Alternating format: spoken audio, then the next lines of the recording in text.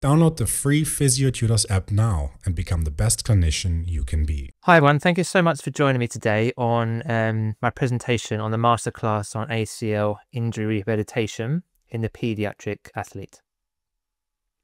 So just a little bit about me. So I'm on, as you look at the screen on the left side, I'm currently a director of the Youth Physiotherapy Clinic in Bath, England.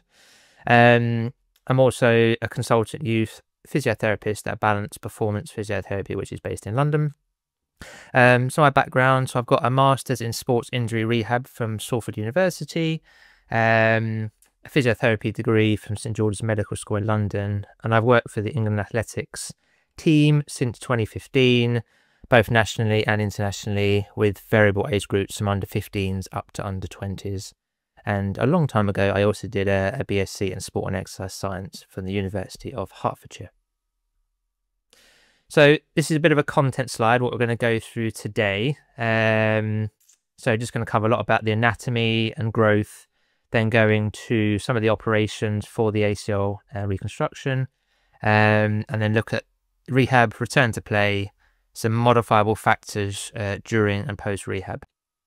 And secondary ACL rupture rates 2.7 times higher in adolescents than adults. Over the past several decades, the clinical need for data in pediatric orthopedics has increased in parallel with the increased diagnosed ACL tears in the skeletally immature. The trend is multifactorial, but some of the reasons could lead to increased participation in youth sports, sports specialization, year-round play, and increase in the number of adolescents competing at high levels. And from my point of view, from what I see, I do see that there's an incredible high volume of sport in the sort of skeletally immature skeleton during a peak growth spurt, with also an underdeveloped movement vocabulary. And I think this is what some of the reasons I'm seeing why we're seeing these injuries. So, Houston, we definitely have a problem with these high rates. ACL injuries in children do create a significant level of concern than in any other population with ACL injury. Questioning, do children who rupture their ACL mature similarly to their uninjured peers? So this all impacts on the type of operation, and that's where the importance of having a pediatric consultant who obviously understands the growth of a child. The closure of the proximal tibial epiphysis occurs in the following directions. So in the sagittal plane, it closes from a posterior to anterior direction. In the coronal plane, medial to lateral. And in the axial plane, a posterior medial to an anterior lateral direction. This was a study done by Cardoso in 2008. So he looked at the ages of epiphyseal fusion around the body. So it's just it's a good landmark study, but also to show you when you're treating children, it gives you an idea about whether they're potentially still growing at certain areas or whether they potentially have fused. So this does change at certain age groups, but it's worth considering this when you're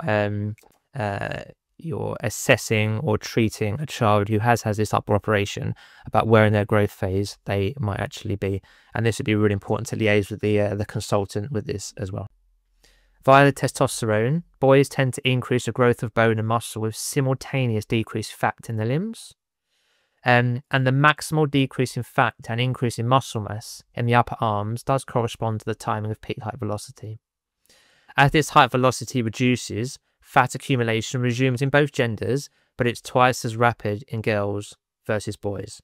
So again, just something to be considering where they potentially are within their growth phase, about how this might impact on how they move, how they get on with their rehabilitation, and also again thinking about that return to play timeframe. Peak height velocity timing is difficult to estimate due to its diurnal, postural, and measurement variation. The timing of the peak height velocity does tend to correspond to about 90% of final height. The growth spurt does begin at about 85% of the peak adult height, and then the growth tends to slow at about 96% of the peak adult height. And about 3.5 years after the peak growth, the remaining physes will close. So again, knowing where your child is at in their growth phase is incredibly important during the rehabilitation phase, because you've got a child who is nearing maybe 12 to 18 months and you're thinking about return to play, and they're maybe only 90 to 92% of their peak adult height and they're showing poor movement, despite the fact that they're so far down the line. Is that the right time to put them back into sport, or are you putting them back at a risk and during a really changeable time where their movement isn't optimal? So this is a really important slide and a really important bit of information that we need to know, and liaising with the consultants as well. So then that's really important, because if you can let them know your reasoning behind restricting that return to play, and this is a really valuable slide to discuss. Approximately 50% of injuries are bone injuries. It's more common, with growth plate and avulsions being more common. So there's more increase in bone and growth plate injuries during periods of increased leg length. Interestingly, with an increased maturity status, there's a decrease in growth plate injuries. However, in your later maturing athletes, there's an increased injury risk, and that could be due to an immature growth plate, but a greater exposure to more matches with age. So again, if your child is a late developer, having their ACL reconstruction, and then they're going back, but they're being seen in their chronological age, they might be playing more matches, more training than a younger child would. ACL injuries have been shown to occur approximately 3.5 times more frequently in female athletes with the onset of puberty. This has largely been attributed to hormonal and structural differences, but nothing concrete, and I think this is an area of research that is still ongoing. Mechanism of injury is generally related to neuromuscular recruitment patterns and landing techniques.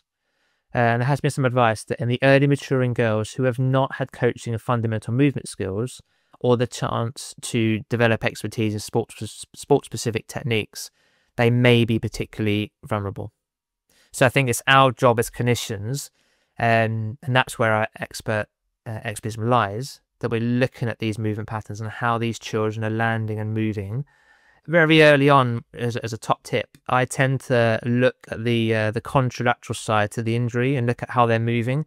And if it was a non-contact injury, and like they were changing direction, what's the movement capacity on their non-injured side? And if you're seeing a side trunk lean, the knee valgus, they're wobbling around the knee, or they're looking at the floor, they're using their arms more, you're starting to think about, okay, we've got sort of a generalized area that we need to really improve on.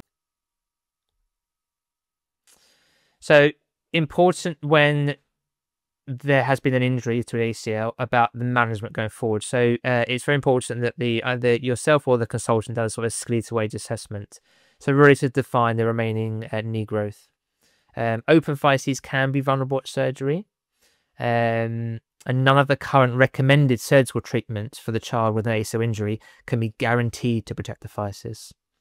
There's a recommendation of whether you would do long leg radiographs after the injury to establish a baseline for assessing the potential development of any angular deformity and leg length issues, but this will be down to the consultant preference. So again, should we be modifying rehab in this scenario post ACL reconstruction and resetting our expectations on return to play? So really useful to discuss this with the child, and really useful to discuss this with the parents as well, because sometimes there's a real impetus to try and get these children back earlier. Sometimes they idolize some of the players in football teams, and they're coming back incredibly quickly, but we need to counsel and educate them on returning them at a safe time, and trying to reduce the risk of a secondary injury. So as we discussed, the incidence of ligamentous injuries increases with sort of advanced maturity, and it's most prevalent in the mature or post-peak height velocity phase. Tends to be reason for this maybe due to disruptions in neuromuscular control, insufficient muscle capacity, and an imbalance in muscle and tendon growth. And also there's increased moments of inertia in athlete segments, so that control of rotation could be affected as well. MRIs are used to identify any meniscal tears or other ligament injuries or any OCD injuries. And if they present with a locked knee, an MRI is warranted to assess any displaced bucket handle tears or any OCDs. So I think after having an injury, I think we need to be very transparent with the child and with the parent. So we're charged with the responsibility of providing accurate information and effective treatment to this vulnerable population. We need to share the information about the potential consequences of an ACL injury and the treatment in childhood to long-term knee health. And this should be a really central part of that shared decision-making. Adult patients with an ACL injury may go on to develop symptoms and signs of osteoarthritis within 10 years of the index injury.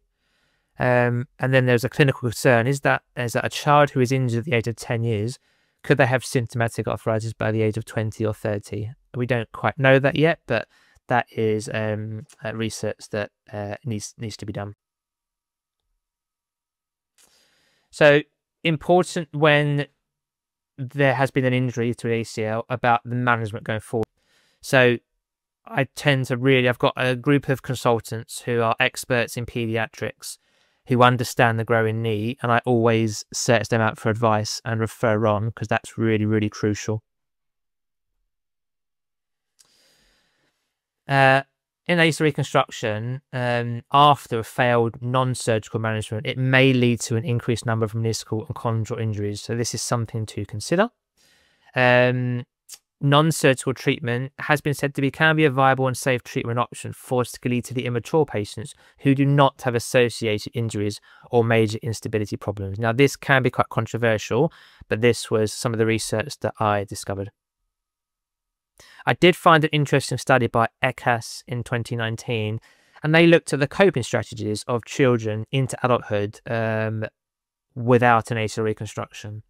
So they went down a primary non-surgical approach, pending growth, and the option of a delayed ACL reconstruction. And this was without any additional injuries at the time of diagnosis. The study was in a skeletally immature population. Their results were 45% of the children coped well, even to adulthood, without an ACL reconstruction. However, for the remaining 55% of the patients, a delayed ACL reconstruction was warranted, mainly due to instability. Interestingly, irrespective of the final treatment, most patients reported high PROM scores and did show near symmetrical muscle strength and hop performance at final follow-up. However, only 34% participated in pivoting sports at final follow-up. So if you look at the headlines there, 66% didn't get back to a pivoting sport and 55% required reconstruction eventually. I don't think that's a great result personally. I also would question the fact that although they had high PROM scores and symmetrical muscle strength and hot performance, as I'll discuss later, I don't think that's anywhere near enough for an adequate return to play of a child or even an adult. So that's quite an interesting slide about, considering and discussing with patients and parents and also with consultants. So the risk of an ACL reconstruction, it's rare. So growth disturbance, 2%. Secondary ACL rupture can be more common, and it's more common at young ages. Those return to pivoting sport and any that have had an allograft, and we're not quite sure yet the long-term clinical significance of these growth changes. So in the pediatric ACL graft, the ACL graft must adapt as the child grows. The graft may increase in length as the bone grows, and the tunnels may decrease in size. Longitudinal bone growth and the graft may become more vertical, which we discussed earlier. And there may be secondary endochondral knot narrowing, distal migration of tibial and or the proximal migration of the femoral extracortical fixation. And we're not quite sure yet the long-term clinical significance of these growth changes. And ACL grafts tend to decrease during the post-operative ligamentization process and do never return back to their normal state. So this ligamentization is a progressive change in the intra-articular and tunnel portions of the graft. The duration depends on the microenvironment, the conditions near the tunnel, tendon stumps, and Hoffer fat pad. It tends to occur later in the middle portion due to less favourable mechanical conditions. And ligamentization of the ACL grafts is seen in the post-operative MRI up to 2 years out from operation. Maturation of the graft does not result in an MRI signal like that of a normal ACL. And one of my other ones I've just chucked in there is that, some fun stuff I'm looking at is that can a child forward roll into a single leg squat? It's not easy. Try it. I challenge you to try it and see whether you can do that. So you roll onto your back, you roll forwards and you try and come out of that into a single leg squat. Some of my best kids can do this. And some of my kids that I see that do a lot of sport before having their injury, and they're a little bit sport specialized, and there's not really any time in the week for this free play challenging their movements, really struggle with this. And during that growth phase, especially the ones that are growing fast with a fast tempo, they sort of struggle with this quite a lot. And I would question, if they can't do these sort of movement skills, is their body going to be adapted enough to return to the high demands of sport? So considering the skeletal age, so if they're under 85% of their peak cut, so if they haven't really started their growth spurt yet or puberty, we want to focus more on dynamic multi-joint neuromuscular control. No need to do any hypertrophy-based training due to limited concentrations of anabolic hormones. So be out on the lookout for those patients that come to see you that are doing, they're lifting weights, or they're doing 3 times 15 to 20. They're not going to be adapted to be doing these type of exercises. The other side of it as well that we need to consider is the changes in nutrition as the athlete is going through puberty as well. So again, another person that you want in your team is a sports nutritionist that has expertise in treating children. So I've got people that I refer to with this as well. And this might come out of your subjective chatting. You might talk to the parents. There might be certain issues with eating. And it's a sensitive topic, and you need to be sensitive with it. But I think it's very important that we don't ignore it, because when you're putting a child back into sport, or you're trying to get them to do their exercise and rehab, do they have adequate nutrition to be able to supplement that? So there's some ideas there on from peak calorie requirements. I'm not advocating counting calories, but this is just some of what's needed in a child during the day. So I tend to say to my children, how many meals do you have a day? Do you have breakfast? What's your favorite food? Do you eat breakfast? So they're my general questions. If I start to pick up some anomalies, like they're not eating breakfast, they're a really fussy eater, I don't like eating these things, then I'm thinking this might be appropriate for a nutrition intervention, because this is outside of my scope, but it's just you being aware of some flags.